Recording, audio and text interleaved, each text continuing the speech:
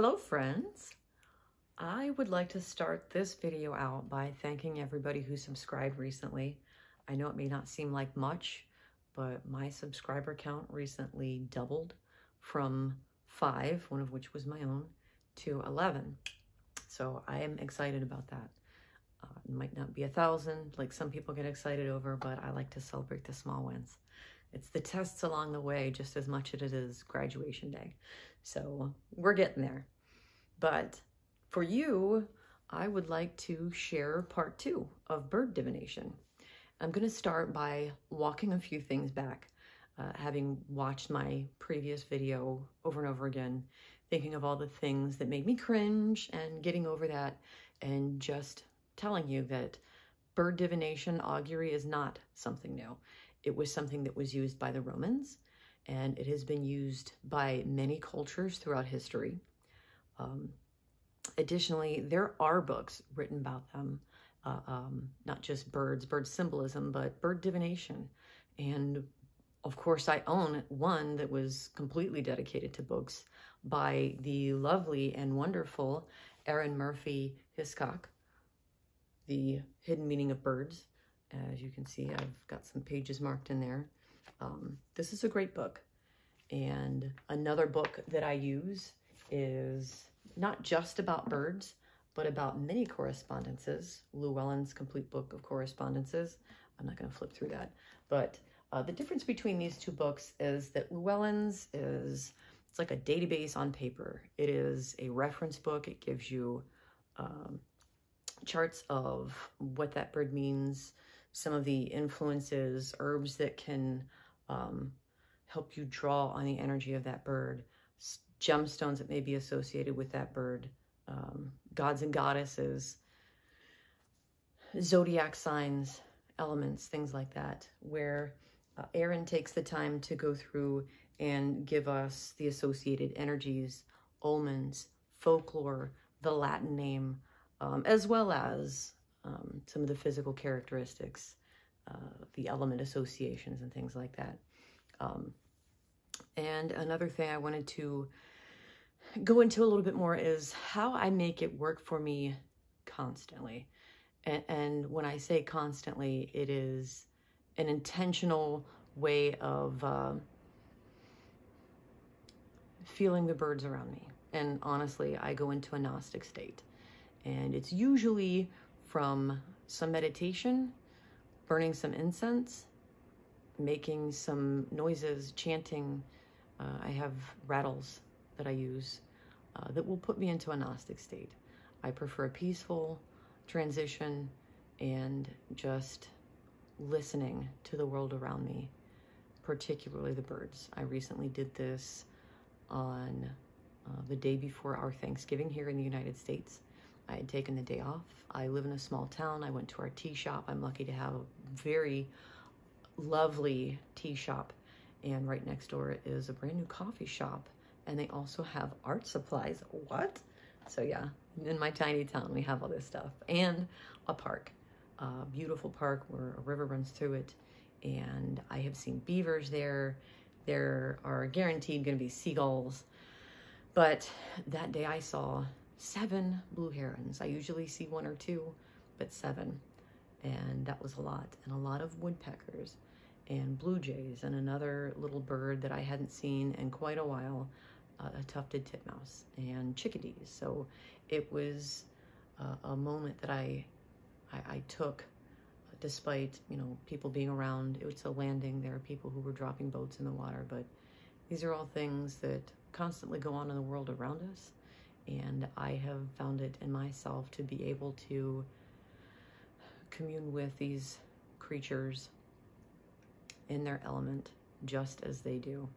There are always people walking around. There are always things. The world goes on around us constantly, no matter what. So keeping that in mind, it is something I take into consideration when I'm practicing.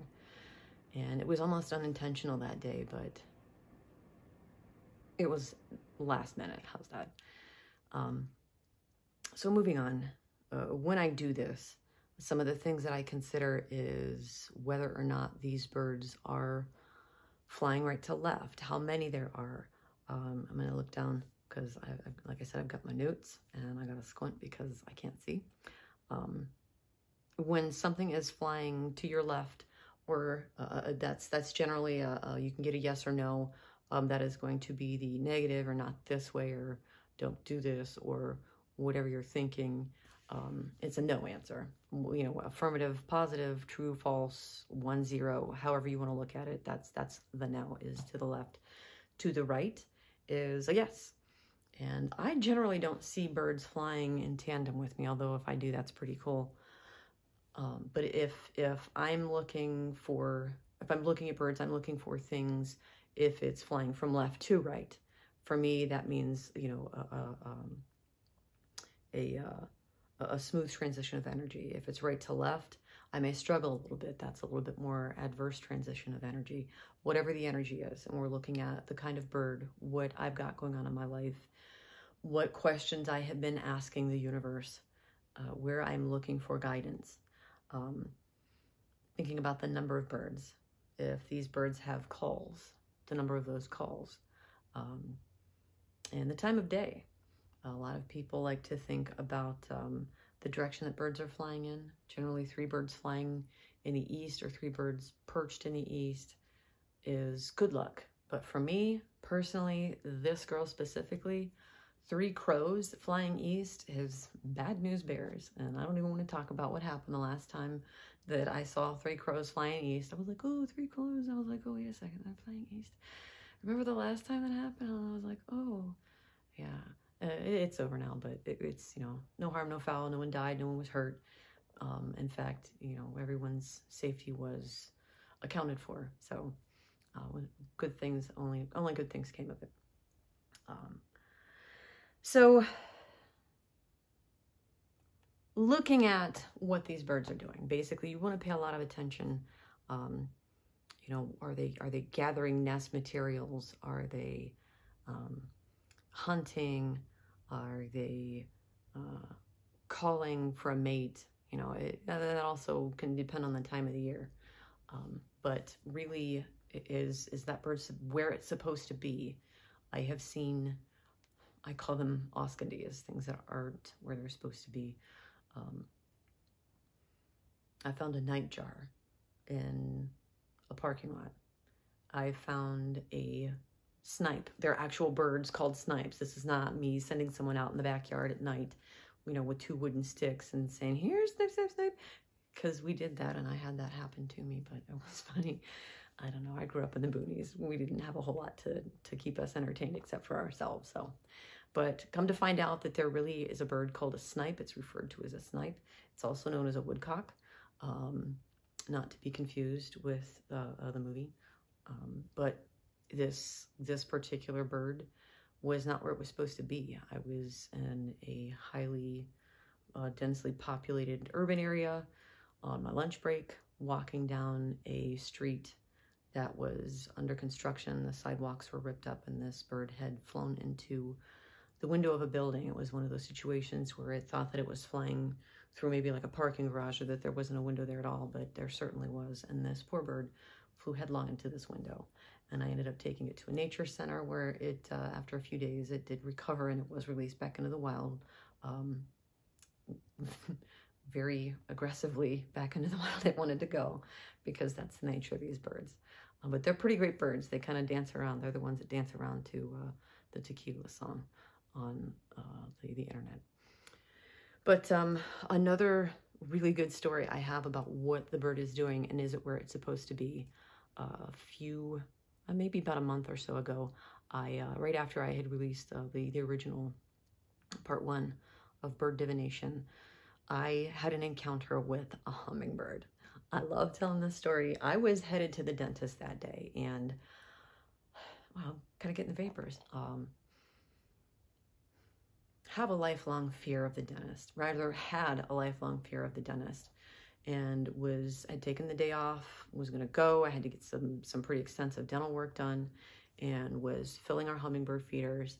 And we had this one. She was just Little Miss Curious, and we have you can see where my previous videos are filmed under a pergola, and we put the bug net up so that we can sit out there at night. Sometimes we'll sleep out there, but I usually keep them drawn back, but we have a shade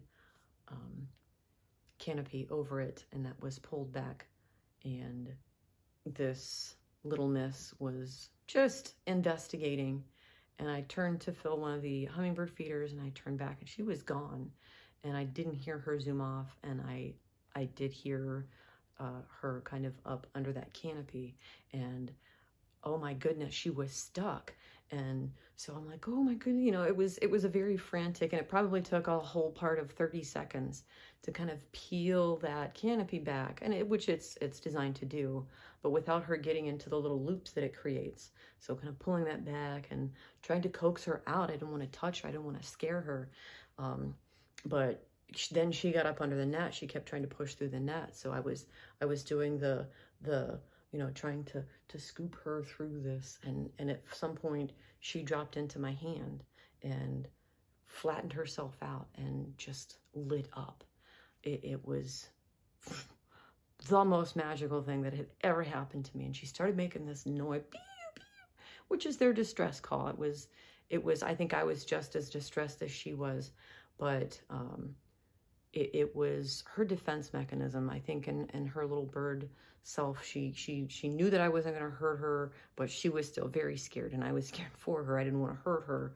I knew how much bigger I was than she was, and how terrifying that must have been for her.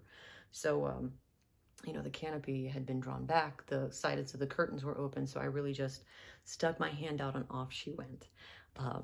And was thinking about that after it had happened, and I'm like, you know what? I just caught a hummingbird. Why am I scared of a dentist? I could do anything. I caught a hummingbird. I caught a hummingbird, y'all. That happened to me about a month ago. So that's my hummingbird story.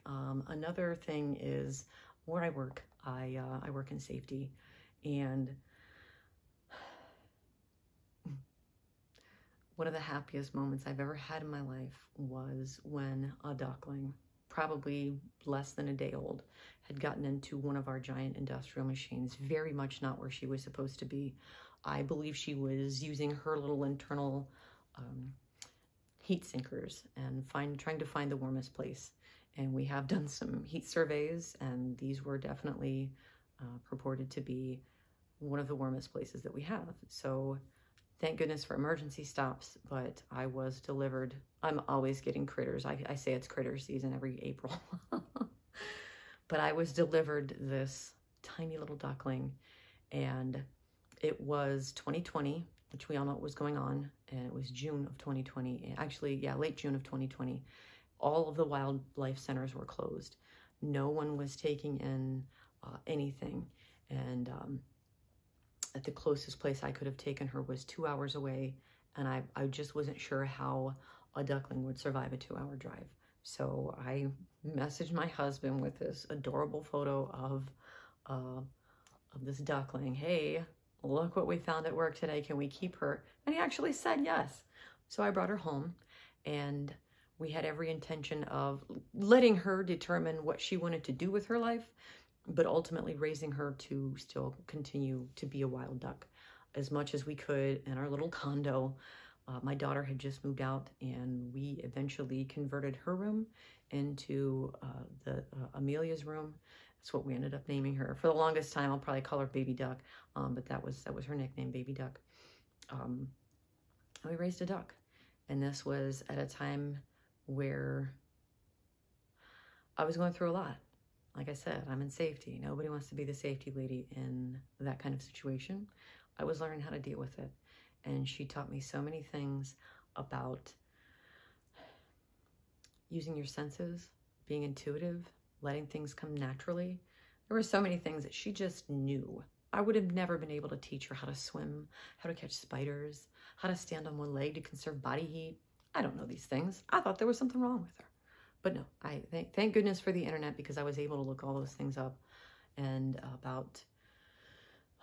maybe about 100 days later, I haven't actually counted the number of days from the day we found her to the day she flew. But she is definitely out there being a wild duck somewhere. We live next to a marina. Like I said, we live next to a river on the Great Lakes. And we went a couple weeks later, and I did my little baby duck call. That was the voice that I talked to her in. And she came swimming to us, and I decided to stop there because I didn't want her to break that wild streak that she had gotten back into, her nature. Not wild, it wasn't wild for her, that was her nature. I wanted her to stay in her element. And now I love all dogs. So is that bird divination? Maybe not, but did that particular bird bring us messages? Yeah. That particular bird changed my life. It also changed my husband's life too. And you can actually see that on my Instagram, Peckish Pagan, where I've got a few pictures of her as a duckling. And yeah, for me, I get it. I can't ever eat or prepare duck again. So maybe someday I'll get like that about other animals, but I do try to ethically source them. I use a local butcher. He uses no nitrates, no antibiotics in any of his meats, and that works for me. So moving on, making some other points. Generally, you're going to look at how a bird makes you feel in that moment. If for no other reason than the placebo effect. You can decide something, but you have to have that trigger to engage that placebo effect. If you know that eagles mean, yeah, there's a positive change in your energy and things are coming to you no matter what, you know, that's the energy of an eagle that I get from an eagle. Good. Do it. Run with that. If that's what you need to get to where you're going, do it. If you see 3 crows flying in the east and then you hit the lotto, that's what it means for you. The thing that I stick to with this, which, you know, from what I understand is the chaos of magic, rather chaos magic, literally. What produces consistent results? And very much like some of our prescription medications, if it no longer continues to produce consistent results, then consider what other results it is producing, if any at all. And speaking on that, if it does transition, don't consider that it might not transition back. You know, you may lose something and you pick up on it again, like golfing or riding a bike.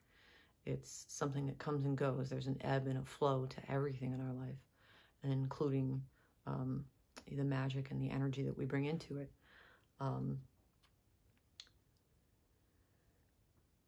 That's it. I had the hummingbird story, the duck story. I wish this was a better crescendo for the end of this video, but that is what we've got for bird divination. Like I said, I highly recommend The Hidden Meaning of Birds by Erin Murphy Hiscock. She does a very good job of describing meditative states, how to find your bird guides, how birds can bring meaning into your life. And it's a really good starting point. Ultimately, this, much like every other tool that you use, is something that comes with time and knowledge and experience. So reading, there are lots of videos I highly recommend. Magical Crafting. She has some really good spirit guide videos, and for those, that's not just birds. She does a lot of different animals, but some of her bird references are spot on. And I will also be listing some links down below that I refer to frequently, my go-tos when I am not entirely sure what something means. But by all means, do a free-form guidance, free-form research, whatever works for you, however you want to. Check books out of the library. Go on what you know. How does it make you feel, ultimately, is where you want to start. What is it? Look at the color of the bird. Look at the time of day, the time of the year. They're cyclical. I'm not going to see generally white-throated sparrows this time of year, but if I hear one, I'm going to consider that. Robins, we see those all year long, but if they're diving at my head, that either means that there's a nest somewhere, or I need to pay attention to where I'm going. So that's all I've got. Bird divination. Let me know what you think down in the comments below. And maybe my next video will actually be about food. That's what this whole channel was supposed to be about. And Tim, if you're one of my new subscribers, I promise that video is going to be for you. Take I got this whole way. Take care, do good, be well.